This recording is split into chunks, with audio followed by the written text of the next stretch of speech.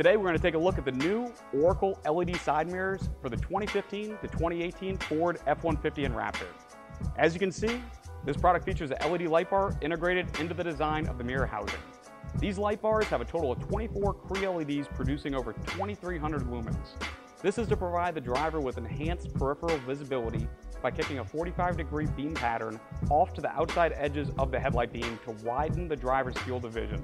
Normally these come in a standard black textured finish, but they can be painted, and today we're going to install an Oxford white set on the Shelby Baja Raptor F-150 truck. So now let's go ahead and go through the step-by-step installation process.